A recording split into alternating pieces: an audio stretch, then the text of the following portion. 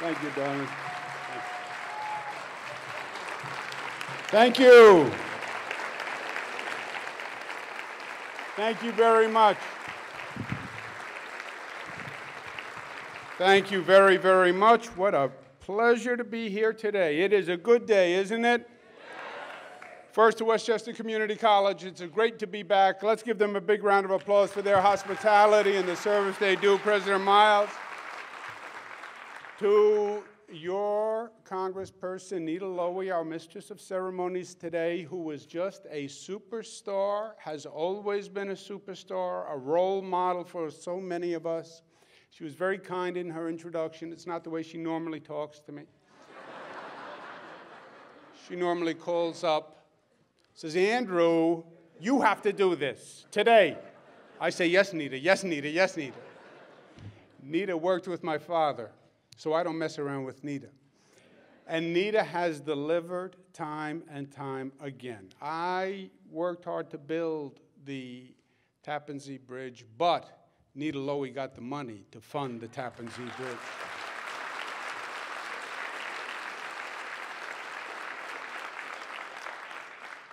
To the next county executive, George Latimer, let's give him a round of applause.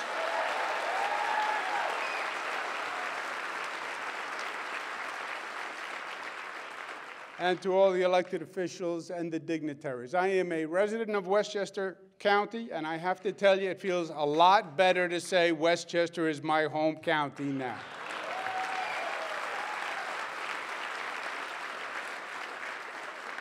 It is a beautiful place. I raised 3 beautiful daughters here.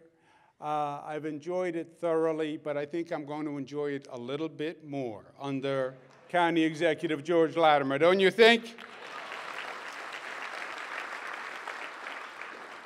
And you're right, the organizing effort around the campaign was phenomenal. And there's a lesson. Don't forget what you accomplished here. It shows what team can do when we put aside all the differences and all the pettiness, and we come together and we say we focus on one goal, because George Latimer's win was not just a win. It was a resounding statement by the people of this county, and you made it happen. And congratulations.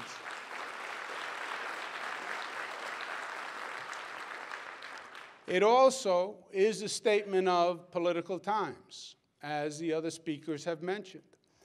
Don't be surprised when government assaults people's rights if people get upset and people move to defend themselves, because that's what this has been.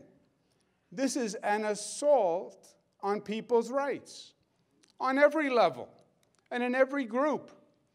You know, there are different levels of concern about government. Congressman Engel mentioned during Richard Nixon, that was a time of concern.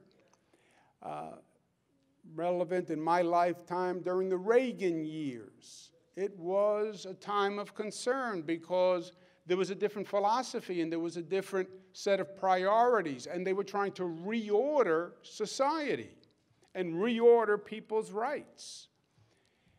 Those situations pale in comparison to what this administration is trying to do. I mean, just think about it. This is not just about politics. They're making statements about who we are as a people, who we are as a society, what our character consists of, how we treat one another. They're trying to take decades of progress in civil rights and in human rights and roll it all back. They want to roll back a woman's right to choose. They want to roll back the way we treat women with respect and dignity and equality.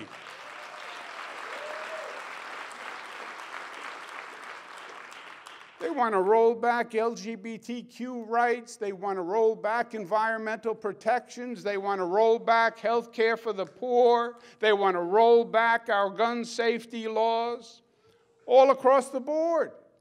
And that's why we're so blessed to have the congressional delegation we have with Elliot Engel and Nita Lowey, and let's give them another round of applause.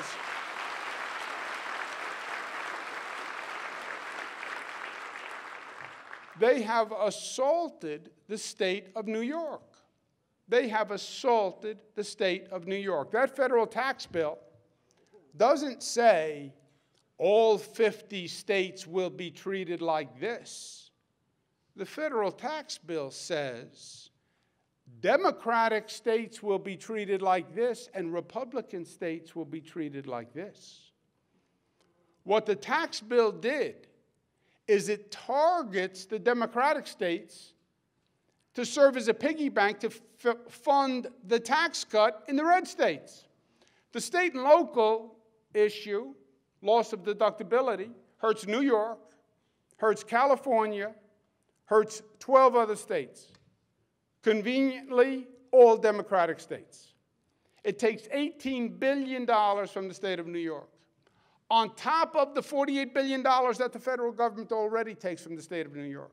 State of New York, God bless Senator Daniel Patrick Moynihan. He used to make this point over and over and over.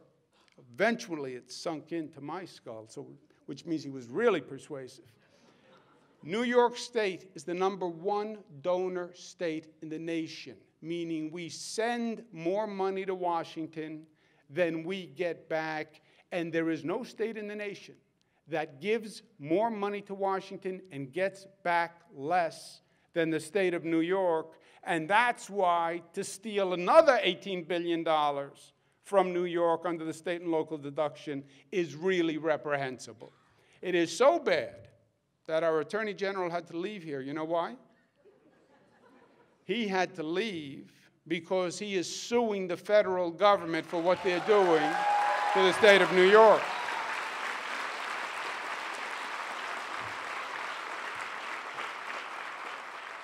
And this is not a partisan issue, or it should not be a partisan issue.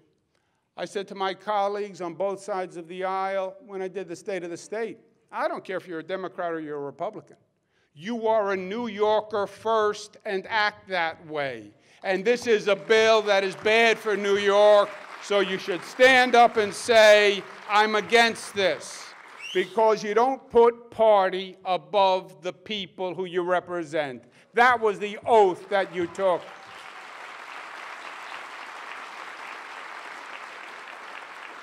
And in the meantime, it is going to place a tremendous pressure on local governments. Westchester County has one of the highest property taxes in the United States of America. You know, I know, and not as governor, but as a taxpayer. We've been talking about it for years. What this bill does, this tax bill, it says you can't deduct that amount of money. That essentially raises property taxes 25%. Just think about it. If we don't handle this well, it could have devastating effects in Westchester County and other high-tax counties. It could affect home values. You could see a whole transformation. So this is probably one of the most important times in history for government, both from a principle point of view and from a practical point of view. We have to fight in Washington on the statement of who we are as a people and principles and values and how we treat each other. And here at home, we have to make sure we handle the state and local deductibility issue, and it doesn't have a practical negative effect on our home community. So it requires all of us, from the federal officials to the state officials to the county executive, to deal with this time, because this is going to be a crucial and transformative time for the state. Now, on George Latimer, I want to tell you a little secret, but you can't tell anyone else. So George Latimer, when he started this race, it was a long shot race. I called up George Latimer, and I said, I'd like you to come over to the mansion and we have a cup of coffee. Now, no good ever comes from coming over to the mansion and have a cup of coffee. It sounds innocent enough. It It's just a cup of coffee. But when you're the governor, you're the one who has to have the tough conversations. So come over for a cup of coffee is meaning we have to have a important but difficult conversation. And George came over and we sat down and we talked about what was going on. And I said, you know, someone has to run for county executive of Westchester County. And it's a very important race. And it's a race we can win if we do it right. But it is a very hard race. And George said, nicely, hard. It's more than hard. The opponent has millions of dollars in the bank. He's an incumbent. He's way up in polls. This is all uphill. I said, good point. But sometimes it's about a bigger issue than us. And sometimes we do things for the cause and for the mission. Sometimes someone has to be the first one up the hill. And I know there's a machine gunner at the top of the hill, but somebody's got to go first. And George was the talent of the field, in my opinion.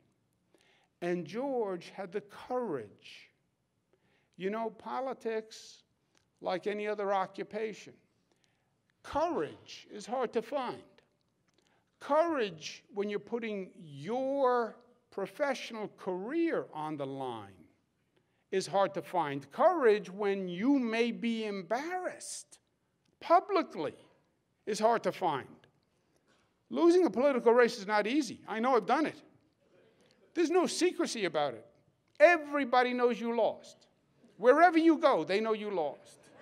You go to the diner, they know you lost. You go to the gas station filling up your car with gas. The person on the other side of the pump, they know you lost. You're a loser, and everybody knows it. So it's not easy. But we talked it through. George said he would think about it. You heard the congressman say when he started, everybody said, what are you, crazy? You can't do this. George knew the odds, but he knew it was important to start to make the statement and to articulate the case and for people to understand what this is all about. And he had the personal courage to do it. And in this occupation, courage is the #1 qualification, in my opinion. Second, he's something else. The Attorney General mentioned that I use the term progressive pragmatism. I was getting ready for the State of the State. I lost my father 3 years ago, January 1. So every January 1, a lot of memories come flooding back. Why did he die on January 1? Because he was failing through November and December. And I had been saying to him through November and December, you know, Thanksgiving is coming up. And you can't leave before Thanksgiving. We're all together and it's Thanksgiving, and that'd be terrible. You wouldn't do that. And we get past Thanksgiving. And then Christmas is coming. I said, oh, Christmas, the whole family's coming for Christmas. But my father was a very prideful man. And he had reached a point in life where he needed a lot of assistance just to do daily basic functions. And his quality of life had deteriorated where, you know, it was not who he was. It was not who he wanted to be. So selfishly, I was arguing. And I said, well, Dad, Christmas, you can't leave before Christmas. Kids, gifts, grandchildren. He said, okay, Christmas. After Christmas, I needed another excuse. I said, Dad, I get inaugurated January 1st. It was my inauguration to my second term. I said, I need your help on that speech. I need you here. He said, you don't need me on the speech. You never listen to me anyway. That's why I'm But I said, you have to be here for the inauguration. And he wouldn't answer me. And I said, you have to tell me you're going to be here for the inauguration. And he wouldn't answer. I went back the next day, and I said, I want the answer on the inauguration. He said, and he was always very careful with his words, my father, I will be here for your inauguration, period. I said, okay. The morning of the inauguration, January 1st, I went by. I said, do you want to come? He said, no, I'm going to stay here. I'm going to listen to it. Your sister's going to go with a phone, cell phone.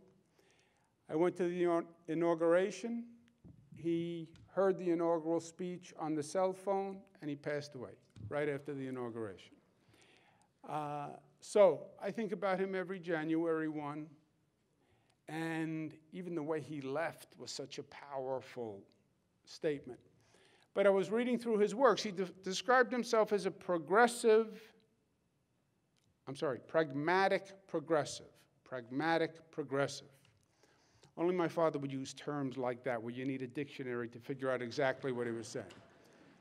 But he was putting two concepts together. Everybody now is a progressive. You ask any Democrat, who are you? What are you? Oh, I'm a progressive. I'm a progressive. Yeah, great. What the heck does that mean, a progressive? It means I don't want to say liberal, so I say progressive. Yeah, I know that. Besides that, what does it mean? And my father wanted to say, we need more of a definition of your leadership than just progressive. Pragmatic progressive, meaning a progressive person in ideology, but a person who gets something done. Because his big point was, we lose people when you are unable to affect their lives.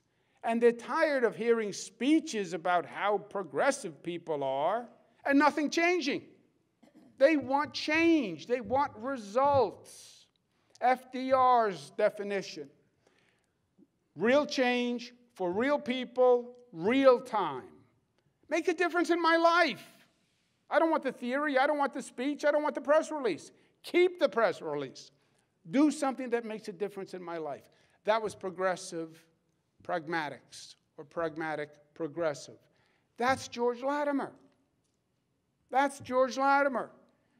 Evidence first, ideology second. Politicians talk. They talk, they talk, they talk. My grandfather, Andrea, my father's father, when he wasn't watching and a politician would come on, my grandfather would go, they talk. We should do this. We should do this. We should do this. That's great. Do something. George Latimer. He is a visionary, but he's a manager. He's a dreamer, but he's a doer. And he's going to make this county practically, tangibly, a better county. You put courage together with a progressive ideology, together with the pragmatic ability, because he's a professional at government. He's done it on every level. He knows it. He knows how to make it work, and he's got the guts to do it. George Latimer is exactly the right man for this time. I am honored that he's going to be my partner in helping the people of Westchester County.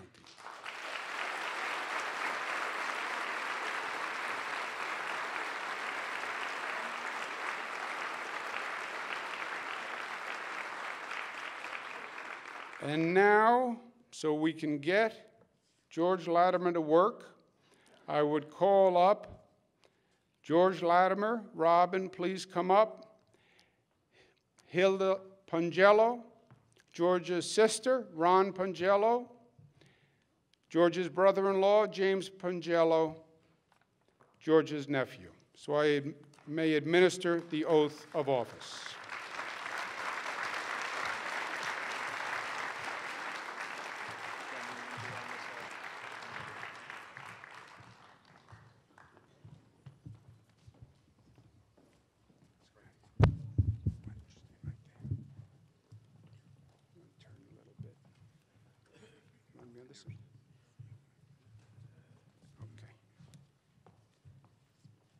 Left hand on the Bible. Raise your right hand, please, and repeat after me. I, George Latimer, do solemnly swear that I will support the Constitution of the State of New York, the Charter and the laws of the County of Westchester, and I will perform the duties of Westchester County Executive to the best of my ability. So help me God. Congratulations.